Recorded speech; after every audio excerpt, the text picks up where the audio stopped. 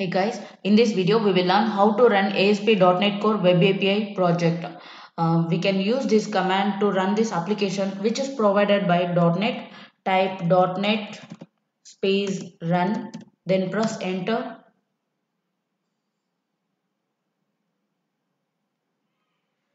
See here, this application is running at these two URL, localhost 5001, localhost 5000. You can use any one. So copy the URL from here and open a browser and paste it here.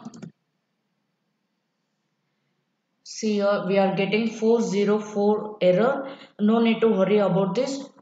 Okay, just open the Swagger here.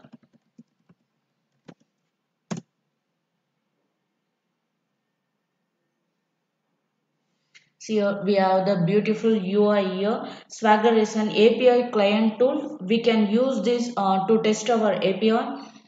See here, we have some information, our project name, my first API.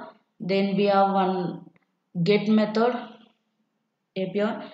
Click this, no parameters. It has some responses. Code 200200 means success. Media type text. These are some description here. Okay, in our next video we will learn how to test this API project using Swagger. Thank you so much for watching this video.